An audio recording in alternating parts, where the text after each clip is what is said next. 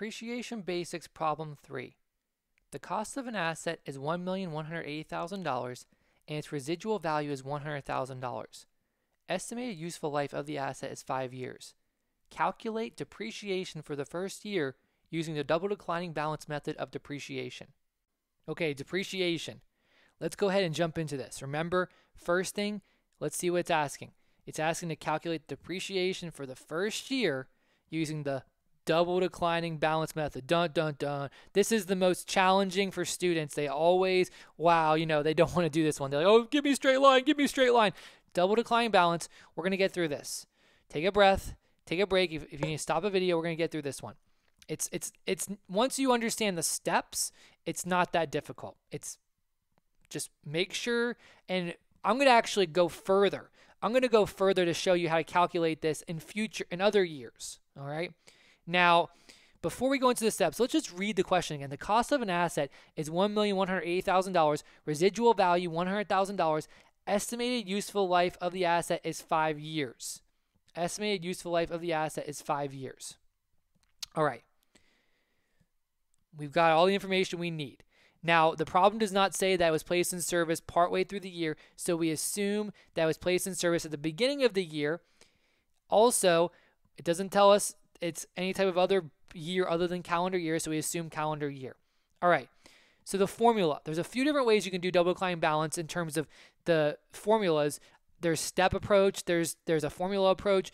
I'm going to show you two different ways that I like to think of it. So the formula that a lot of faculty and a lot of textbooks and a lot of exams, they tell you to learn, it's cost minus accumulated depreciation. And I'll explain why we're doing this in a moment. Accumulated depreciation times 2 for the double declining balance times 1 over the useful life in number of years. All right. So this is the formula. This is the formula that a lot of people will use. And I'll show you calculating it using this approach, and then I'll show you another approach you can do, which takes parts of the formula, but it puts in more of a step approach that helps you better understand it conceptually what's going on. So this cost minus accumulated depreciation, we call this the book value, or sometimes you'll see it called the net book value. We can call it that too. Net book value of the fixed asset, the property, plant, and equipment. Now, because it's double declining balance, we multiply by 2, and then its double declining balance is double the straight line. So 1 over the useful life would be straight line. Doubling that rate would give us double declining balance. So we're doubling the straight line rate. That's what that's all about. Now, some of you out there might be wondering, well, every year we're going to take this same calculation and double it and use that same percentage, that same amount, and multiply by the net book value? No, every year we adjust. So we adjust each year, and specifically that net book value adjusts.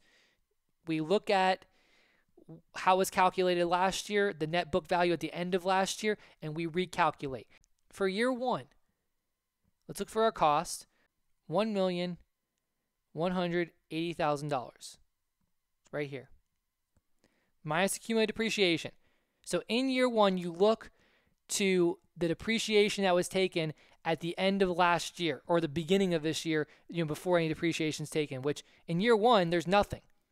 So our net book value is $1,180,000. We multiply that by, again, the doubling of the straight line rate, which if we're told 1 over the useful life, so 1 over 5 equals 20% times 2, that's 40%.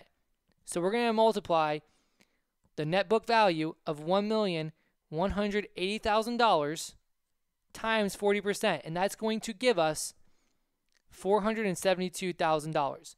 Now I want to stop for a second.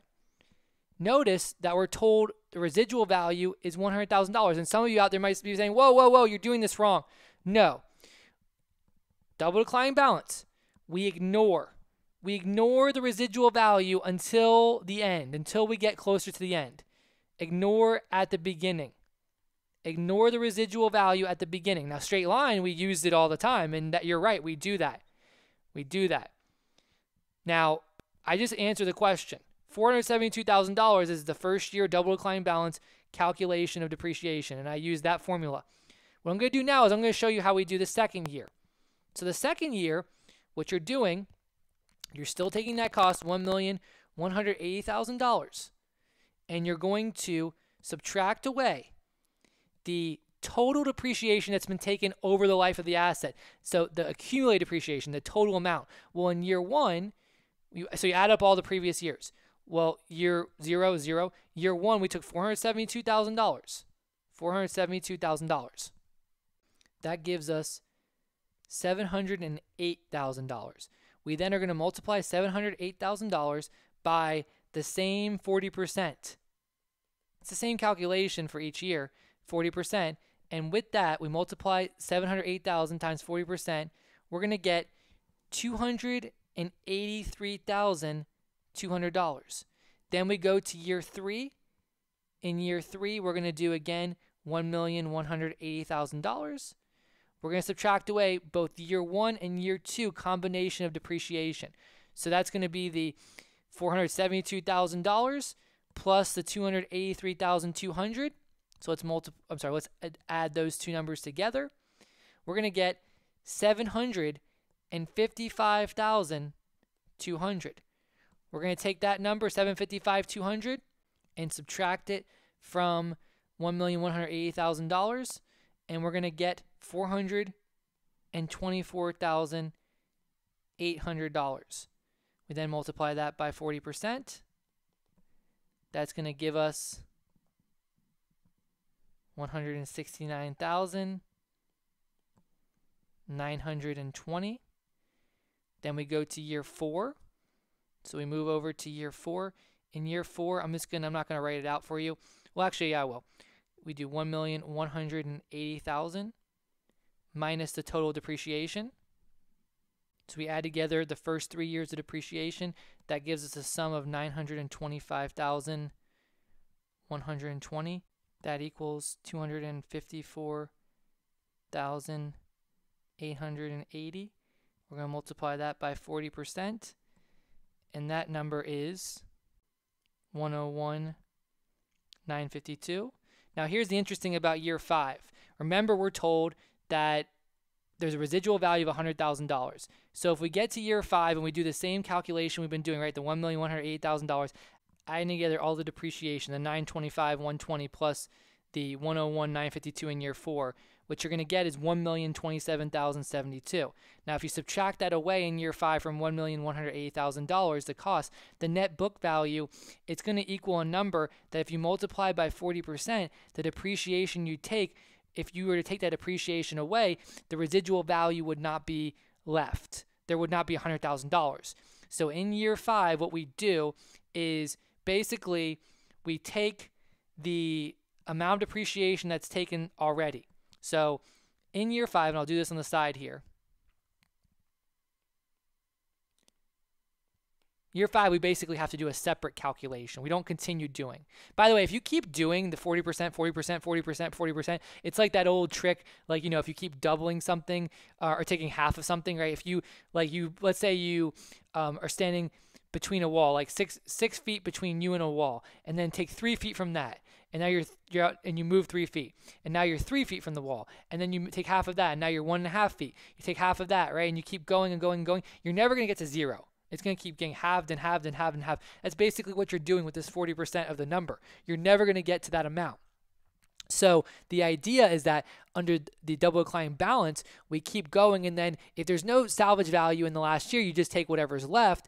Or if there's residual value or is salvage value, then what you do in the last year is you cap the book value. So we set the book value in year 5 equal to $100,000. And by the way, depending on how many years you have, this might be done before the last year. It might be done, let's say you're doing 7 years or 10 years. If you're doing 10 years, it might be done in year 8. It might be done in year 7, depending on the numbers, depending on what's going on. In 7 years, it might be done in year 5, depending on the numbers. Again, it's not mathematically to where it's always going to be the last year, but it's close to the last year.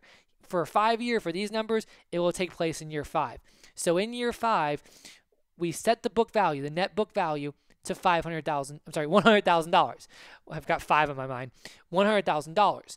Now, again, if we were to calculate the book value at the end of year 4, the book value of the asset is going to be $1,180,000 minus $925,120 minus what we calculated in year 4, the $101,952, and the amount we're going to get is $152,928. So that's what the book value is at the end of year 4, rolling into the beginning of year 5. If we need the book value to equal 100,000, we're just going to subtract away 100,000.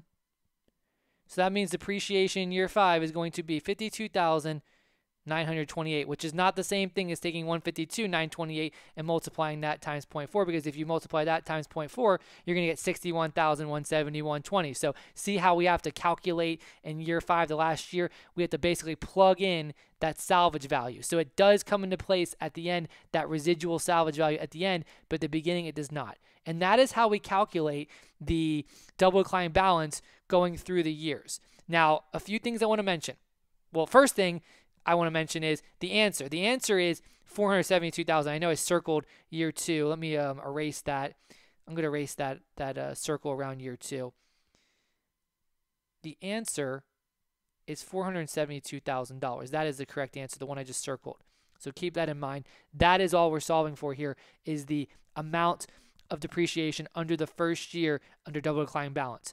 The next thing I want to mention is I said that, okay, the formula that we use, I recommend using that formula if you can. And I showed you, how you do it each year. So if you were asked for year 2, year 3, year 4, year 5, I just went through and did that for you. You do that same formula. A better way to think about it is if you want to do steps. So step 1, you can basically just go with the reverse order. Step 1, take 1 over the useful life. Step 2, multiply that by 2. Right? So step 1, if we take 1 over the useful life, we get 20%. Right? 1 over 5 is 20%. Step 2, multiply 20% times 2, because again, it's double decline balance, so we're doubling it. That gives us 40%. Step 3, multiply by the updated book value from the beginning of the year. So the updated book value, and that's what this calculation is. So again, step 1, calculate 1 over useful life, which gives you a percentage. Step 2, you're going to multiply that percentage by 2. And step 3, you then are going to multiply that number by the updated net book value looking at the beginning of the year. That's how you do this. It's just a 3-step process. The key is that you use the updated book value. You can think of step 4 as using the plug as the salvage value at the end, because that's very important as well. So keep that in mind. That's really everything for double decline balance. The only other thing that you could see is maybe in the first year it's placed in service partway through the year. We saw that in a previous problem. You would just take the amount of depreciation under double decline balance, and then you would just multiply it by that percentage for that year. So if it was halfway through the year, you would take 1/2 of the amount you calculate using this formula. If it was placed in service with 2 months left, right? You placed in service the beginning of November or the end of October. You have 2 months left during the year. You would multiply the amount you calculate by 2 months over 12 months. That's all you would do. You would just adjust it the same way you did in a straight line in a previous example. So keep that in mind. Again, double decline balance can be challenging, but go through this example many times and you'll understand it.